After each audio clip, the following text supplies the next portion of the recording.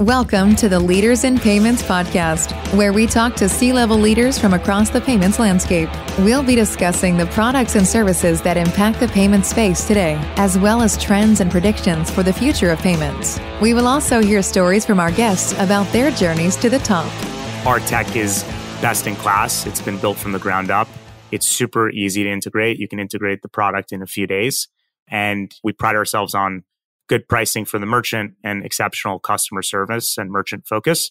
But generally speaking, the reality is, I'm sure there might be some evolution in the competitive landscape over time. But for now, in 95% of cases, we're pretty much just pitching against cards. And so our value prop to the merchant is, hey, you're paying 2 to 2.5% potentially on cards for cost of processing, and we're going to charge you 1%.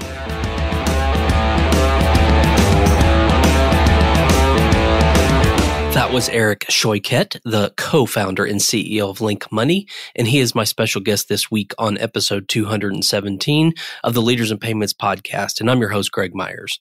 Link Money provides a pay-by-bank solution in the United States that enables merchants to allow their customers to pay from their bank account as part of the standard checkout flow. They focus on e-commerce, insurance, parking, storage, and remittances, so businesses with high frequency and larger volume transactions. One of the biggest benefits of using a pay-by-bank solution like Link Money is the ability to take your transaction off the credit rails and onto the ACH rails, and it offers a more cost-effective and more secure way to pay.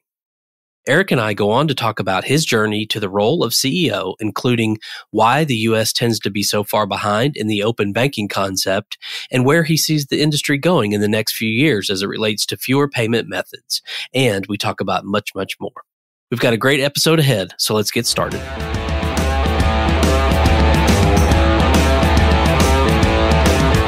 Hi, Eric. Thank you for being here, and welcome to the Leaders in Payments podcast. Thanks for having me. Absolutely. So let's dive right in. Tell our audience a little bit about yourself, where you grew up, where you went to school, where you currently live, a few things like that. Yeah, sure. So I grew up in northern New Jersey. I went to college at the University of Pennsylvania in Philadelphia.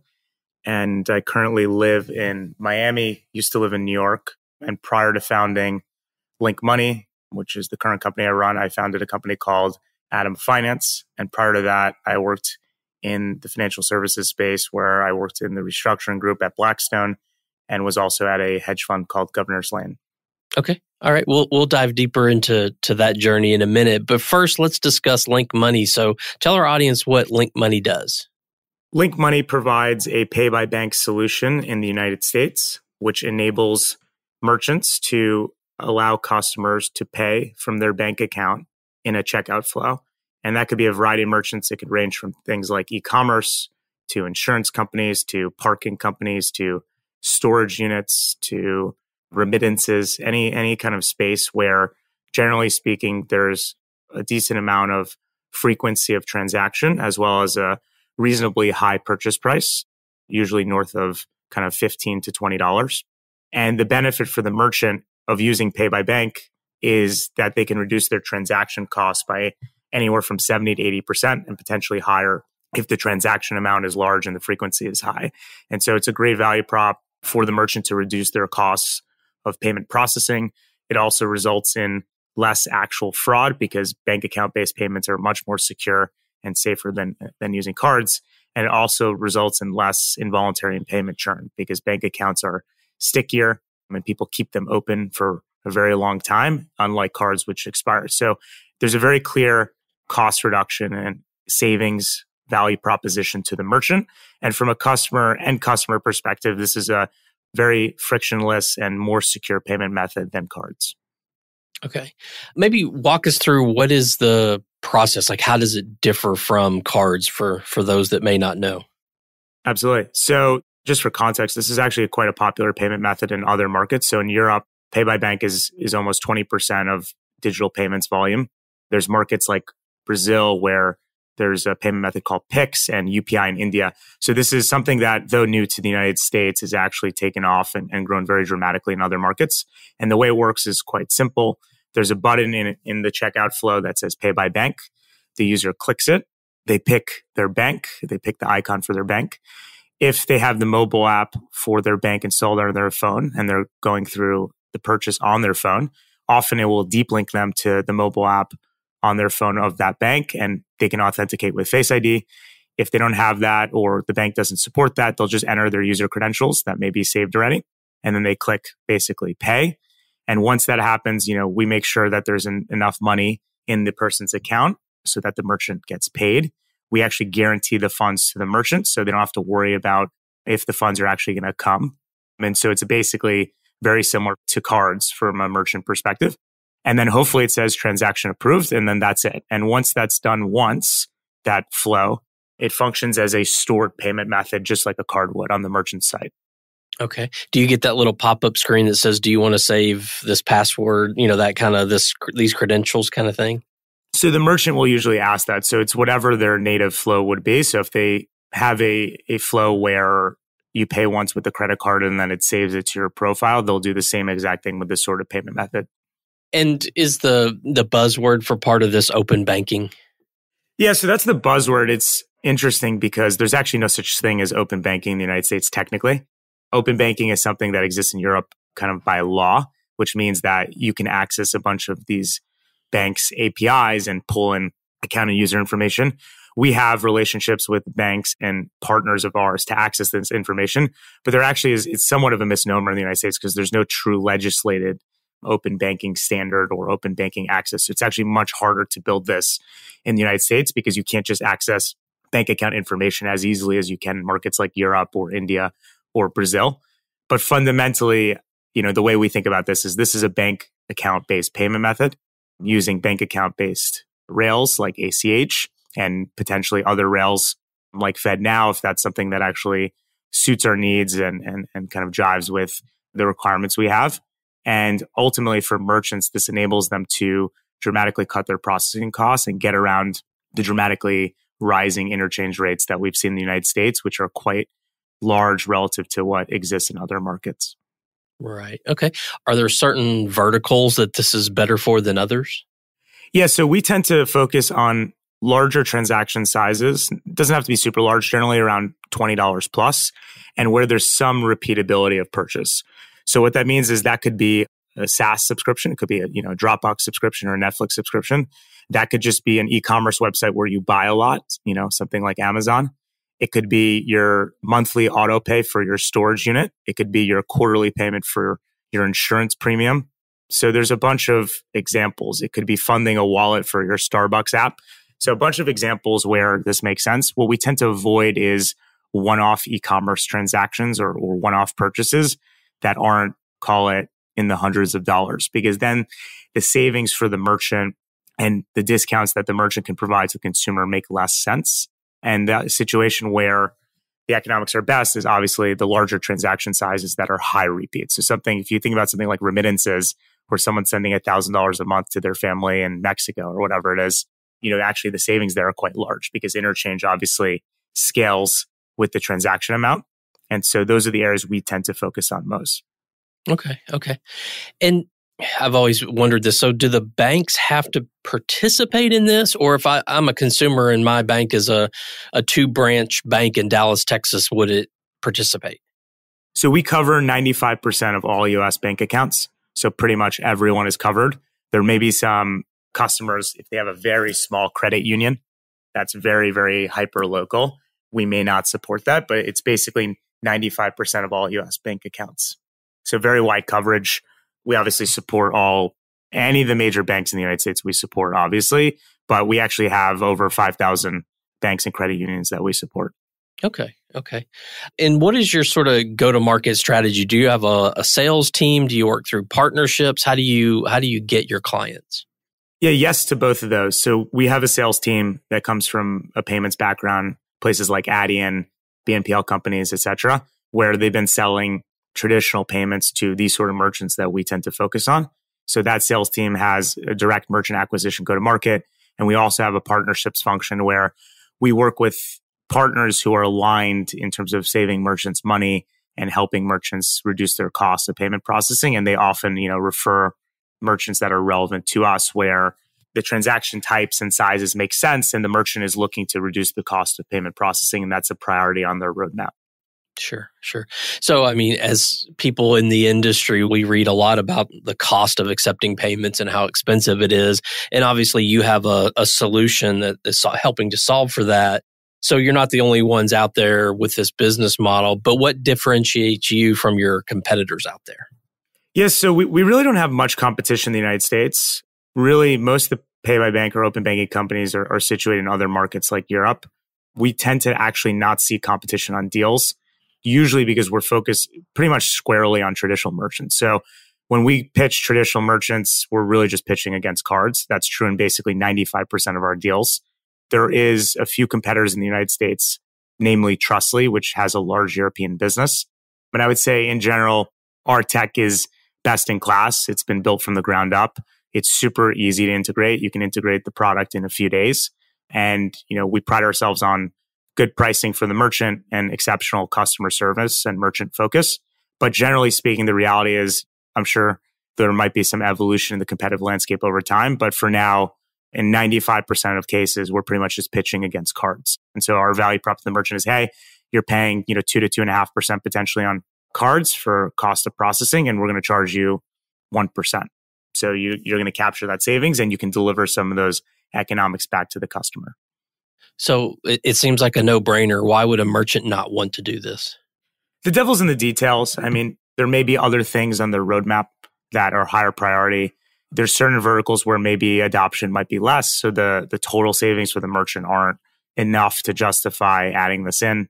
Some merchants just want to be slower on new payment methods and things of this sort. So usually, the value prop to the merchant is compelling. And then it'll kind of boil down to, is this sort of the merchant where cost of payment processing is a priority? Can this be higher on the roadmap versus other things? And that's usually the discussions we have with merchants to see if it makes sense.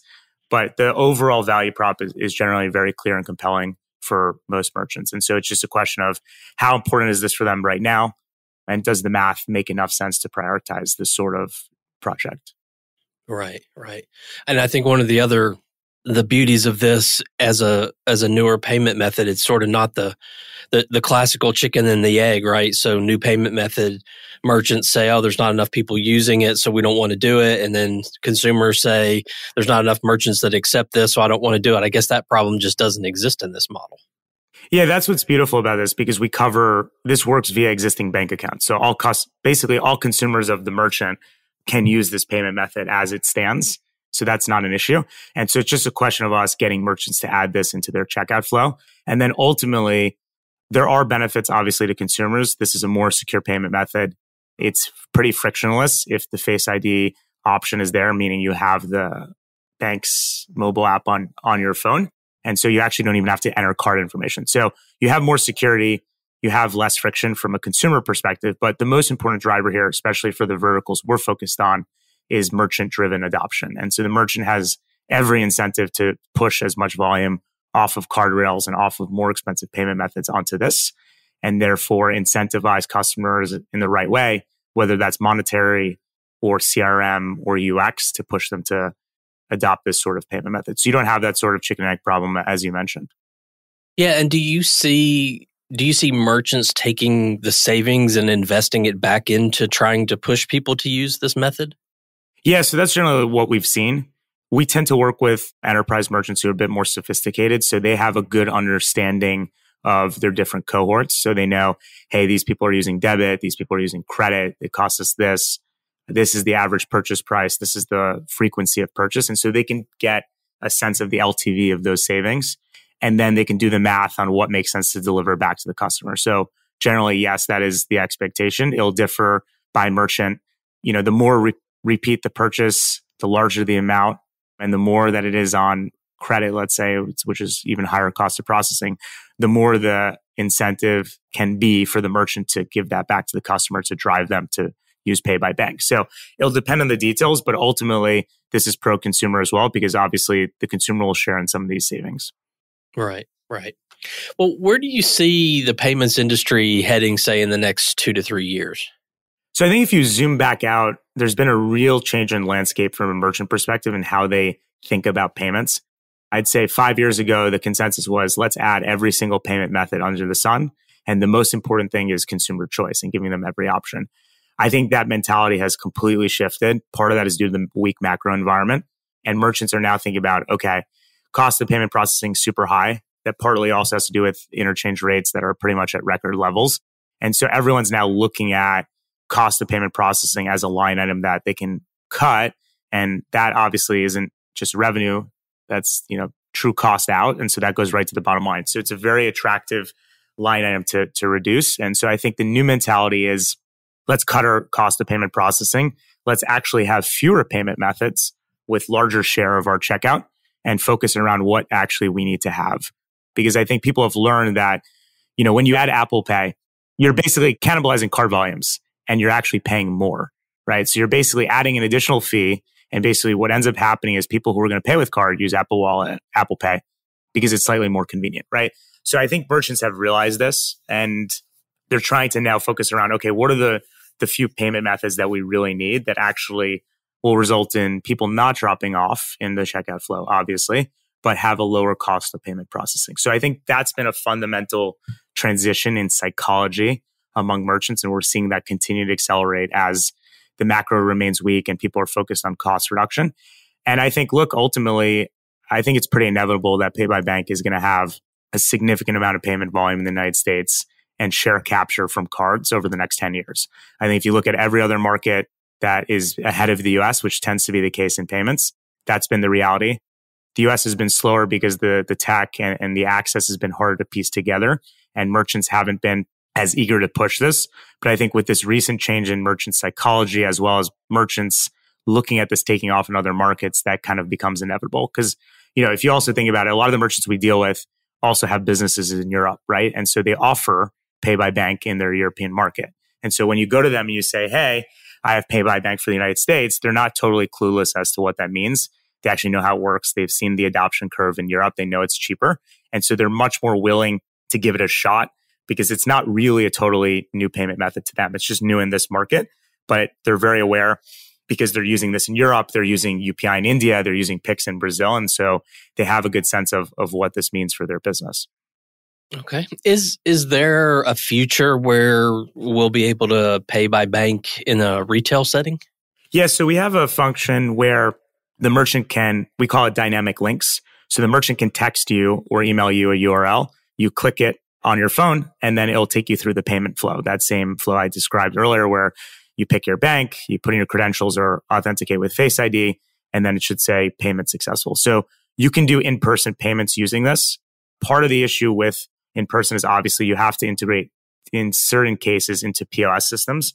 So that's more of a kind of a go-to-market question and getting deals with these POS providers or vertical SaaS platforms. But merchants who have in-person use cases can absolutely use Link Money Pay by Bank and, message via text or email a URL to the customer, and then they can go through the payment flow for that relevant payment amount. So works perfectly for in-person use cases as well. Do you see much of that today? Yeah, so we're actually live with certain use cases for that. We actually have dentist clinics using this for customers to pay. So there's a bunch of use cases where this is relevant. I'd say the main product remains, the digital checkout flow, but we expect in-person to accelerate, and some merchants are actually using in-person first before they actually add it to the digital checkout flow because it's actually easier and quicker to integrate because it doesn't require really any change to their flow on their website or whatever. They can just have the customer service or their CRM system just leverage our API and send out these payment links individually. Okay. All right. Well, let's switch gears a little bit and talk about you. So if you don't mind, and you mentioned a little bit earlier some of the roles that you had in the past, but maybe walk us through your professional journey, up to the point where you are today. Yeah. So I've always been, super passionate about finance and investing. So worked at Blackstone after college and then went into a public markets investing role at a hedge fund. And when I was there, I covered a bunch of different spaces, but focused a lot on financials and payments. So I'm actually quite familiar with it from an investor perspective. And I've seen the evolution of, fintech and payments in some of these other markets, including in Europe. And, I just got the itch to be an operator.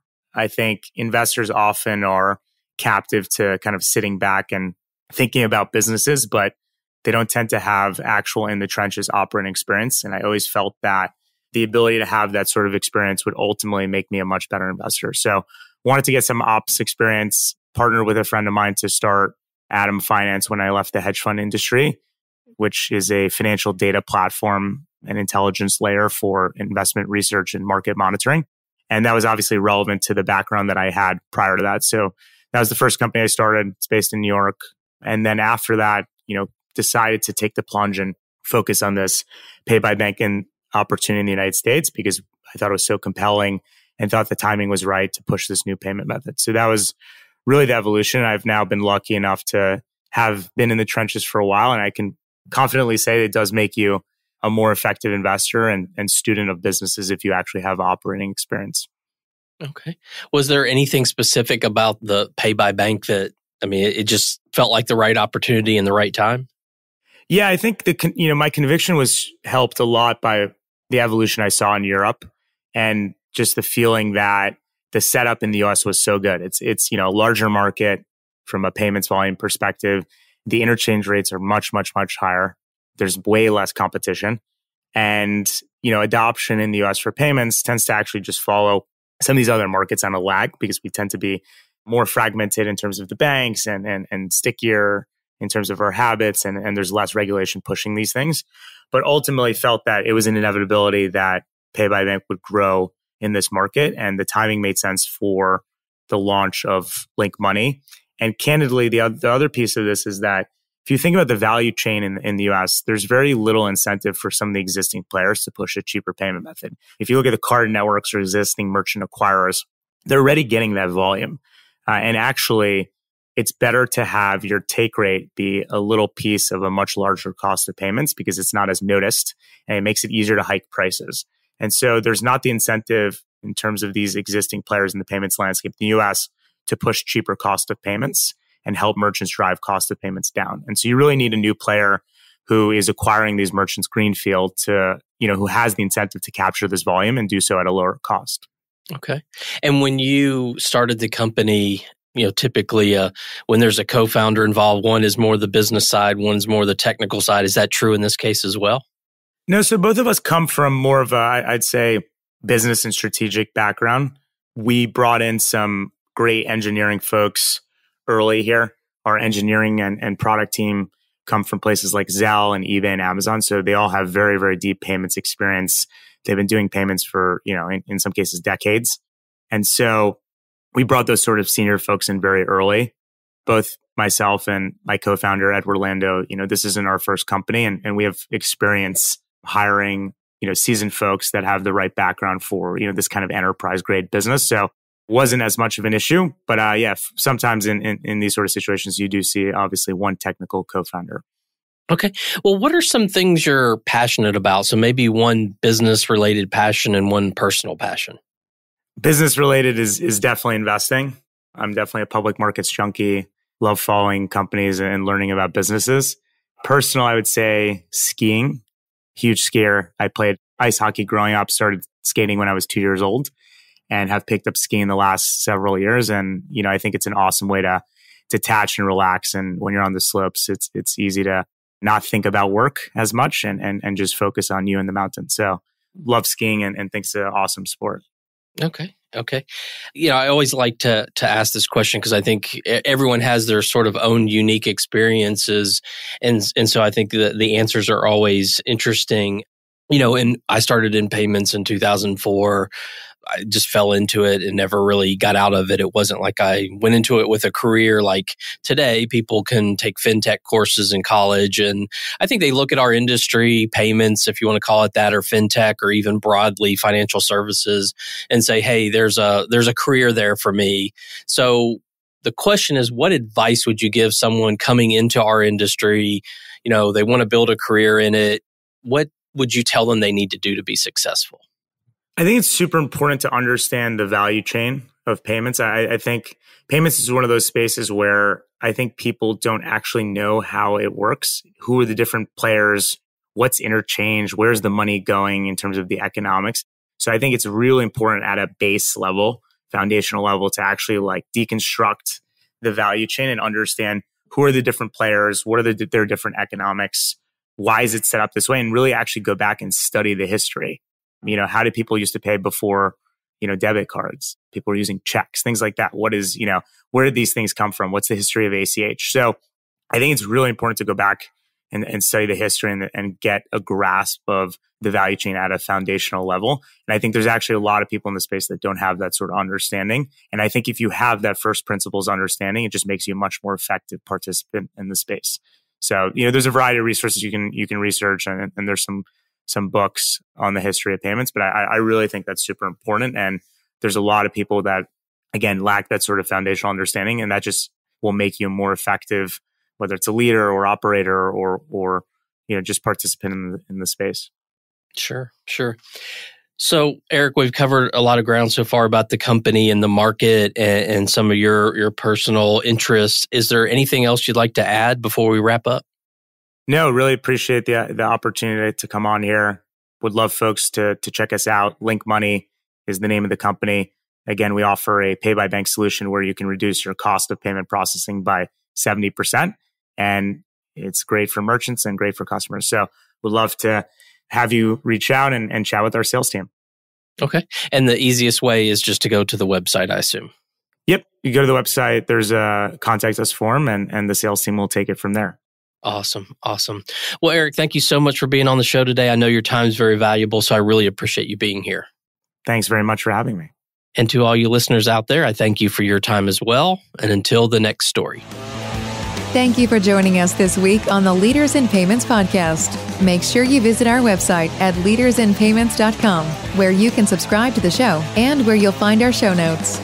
If you enjoyed listening, please share on your social channels as well.